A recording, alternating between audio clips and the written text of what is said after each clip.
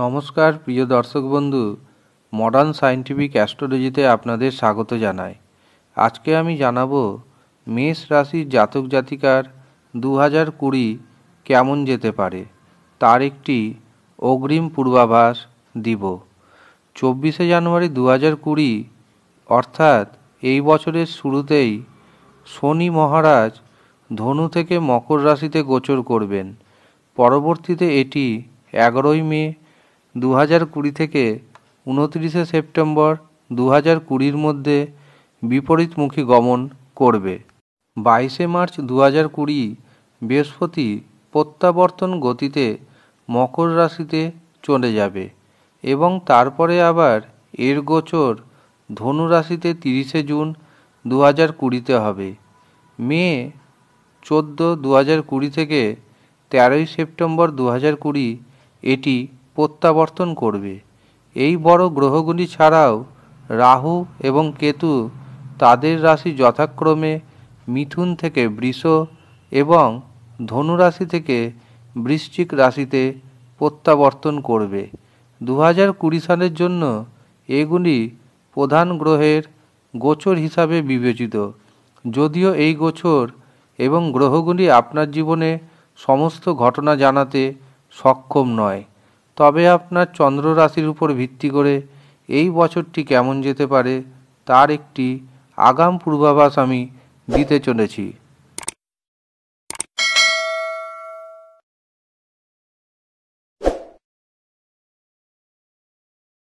নতুন বছর শুরু হওয়ার সাথে সাথে আপনি অর্থনৈতিক সুবিধা ভোগ করবেন।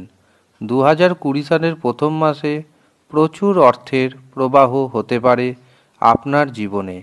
ভাগ্য আপনার পক্ষে হবে এবং আপনি এর দুর্দান্ত আর্থিক দিকটি উপভোগ করতে পারবেন। আপনি আপনার চাকরি পরিবর্তন করতে পারেন এবং আরও একটি ভালো চাকরি পেতে পারেন। আপনার আয় এই বছর বৃদ্ধি পাবে এবং ব্যবসায়িক ক্ষেত্রে আপনি প্রচুর অর্থ উপার্জন করতে পারবেন। আপনি প্রাথমিকভাবে ধর্মীয় কাজে জড়িয়ে থাকবেন এবং বছরের শুরুতে আপনার মন রহস্যময় এবং গুপ্ত বিজ্ঞানের দিকে ঝুঁকবে। আপনার বাবার স্বাস্থ্যের দিকে যত্ন নেওয়ার প্রয়োজনীয়তা রয়েছে। আপনার শিক্ষার ক্ষেত্রে আপনার দুর্যোগ রয়েছে, অর্থাৎ শিক্ষাক্ষেত্রে সাবধান। তবে উচ্চশিক্ষার জন্য আপনি এবছর বিদেশে যেতেই পারেন। তবে যারা প্রাথমিক শিক্ষার সাথে জড়িত রয়েছে তাদের জন্য বছরটি আশানুরূপ নয়। তারা যেমন পরিশ্রম করবে নাম্বার কিন্তু তেমনই পাবে। এরপর শনি মকর রাশিতে যখন যাবে তখন আপনার কেরিয়ার কিছুটা সুবিধাজনক জায়গায় যাবে। আপনি সমাজের পাশাপাশি আপনার কর্মক্ষেত্রে উচ্চ মর্যাদা উপভোগ করবেন। তবে এই বছর আপনার পিতার স্বাস্থ্যের দিকে যেহেতু যত্ন নেওয়া দরকার, কাজেই আপনি পিতার উপর নজর রাখুন। যারা সরকারি চাকরি বা অন্যান্য প্রতিযোগিতামূলক পরীক্ষার জন্য প্রস্তুতি নিচ্ছেন তারা এই বছর সফলতা পেতে পারেন। নভেম্বর ডিসেম্বর মাসে অর্থাৎ বছরের শেষে আপনার বাড়িতে কোনো শুভ অনুষ্ঠান হওয়ার সম্ভাবনা রয়েছে। বছরের শুরুতে আপনার নিজের শরীর স্বাস্থ্য কিছুটা খারাপ হতে পারে। আপনি এই বছর আপনার প্রেম জীবনে কিছু বাধার সম্মুখীন হতে পারেন। এটি সত্যি যে আপনার এবং আপনার সঙ্গীর মধ্যে একটি শক্তিশালী বন্ধন রয়েছে, তাই আপনারা উভয়ে এই বাধা কাটিয়ে উঠতে পারবেন। আপনি আপনার সঙ্গীর সাথে একটি পেশাদারী সম্পর্ক স্থাপন করতে পারেন। যারা প্রেম করে বিবাহ করার কথা ভাবছেন তাদের জন্য এই বছরটি একেবারে আদর্শ। অবশ্যই আপনারা এগিয়ে যান, প্রেম বিবাহ হবেই হবে। বিবাহিত জীবন সুখী হবে এবং মসৃণ হবে। আপনার সন্তান এমন কিছু কাজ করবে যার জন্য আপনার সমাজে সুনাম বৃদ্ধি পেতে পারে। আপনার পারিবারিক জীবনে কিছু ভালো সময়, কিছু খারাপ সময় থাকবে। কিন্তু পিতার স্বাস্থ্য খারাপ হওয়ার জন্য আপনার মানসিক একটা টানাপোড়েন থাকবে এবং খরচ কিন্তু বাড়বে।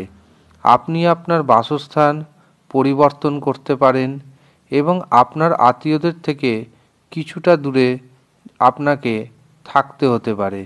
আপনার পরিবারে যেহেতু কোনো শুভ অনুষ্ঠান সম্পূর্ণ হওয়ার সম্ভাবনা রয়েছে, কাজেই এই সময় আপনারা যদি চেষ্টা করতে পারেন তবে অবশ্যই শুভ কার্য সম্পূর্ণ হবে। যেমন হচ্ছে বিবাহ হতে পারে কারো, অর্থাৎ নতুন কোনো আত্মীয়ের প্রবেশ হওয়ার সম্ভাবনা রয়েছে। ছাত্রছাত্রীরা অবশ্যই পরিশ্রম করুন, যেমন পরিশ্রম করবেন তেমনই আপনারা নাম্বার পাবেন। আপনি কোনো বিদেশি উৎস থেকে অর্থ উপার্জন করতে পারেন এবং আপনার জীবনে এই সময় কোনো আকস্মিকভাবে অর্থাৎ হঠাৎ করে ধন প্রাপ্তি ঘটে যেতেই পারে। আপনি আপনার আত্মীয় স্বজন এবং সহকর্মীদের কাছ থেকে যথেষ্ট সমর্থন পাবেন। এই বছর আপনাকে কর্মজীবনে বিশেষ উচ্চতায় পৌঁছাতে সাহায্য করবে।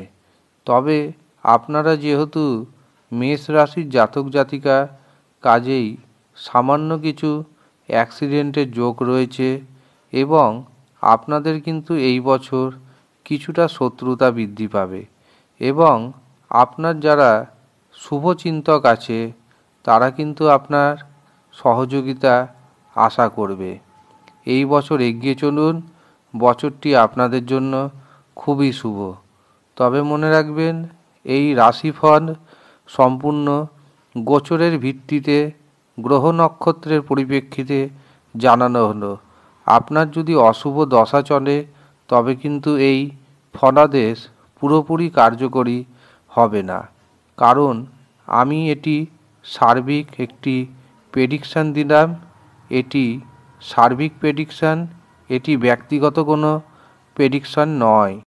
2020 আপনাদের সবার শুভ হোক। ধন্যবাদ।